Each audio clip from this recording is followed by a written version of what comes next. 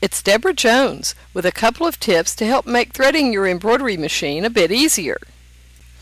First, clip the end of the thread to get a smooth leading edge.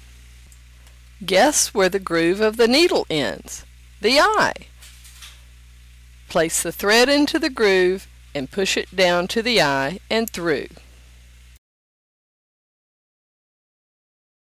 To make it easier to thread when dark fabrics are in the hoop, place a piece of white stabilizer over the garment while threading. And to make it easier to get the thread behind that pesky needle guide, just pull the presser foot down and slip the thread behind. Happy threading!